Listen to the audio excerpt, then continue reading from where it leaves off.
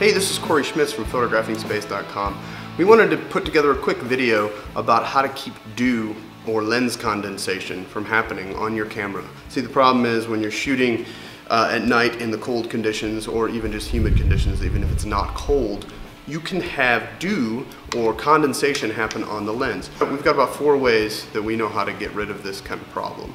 One of them is a lens hood, something as simple as this right here. You can take this, put it on, put it off, whatever. They're cheap, usually. They're relatively reliable if they're deep enough on a long lens like this. Wider focal length, they're not as reliable. But they are cheap and almost everyone has one, so don't forget to put it on. The second one is hand warmers. Now you put hand warmers and you wrap them around the lens hood. The idea is to keep it warm all night long.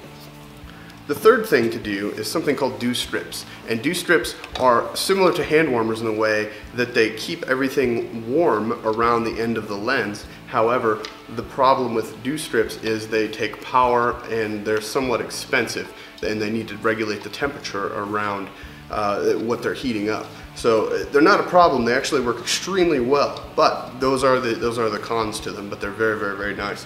Now, the biggest one that I think is the best is something simple, but looks crazy: a fan.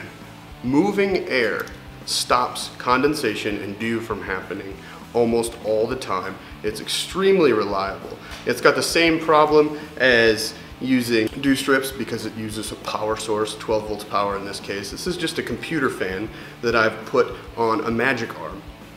And you plug it into a car battery or something much smaller because it doesn't take that much power, 12 volts. And it works extremely well in almost all conditions. Get more information on this and other astrophotography tips, articles, and tutorials at the PhotographingSpace.com website. And don't forget to sign up for our weekly tips newsletter and subscribe to our YouTube channel for more tutorials and video.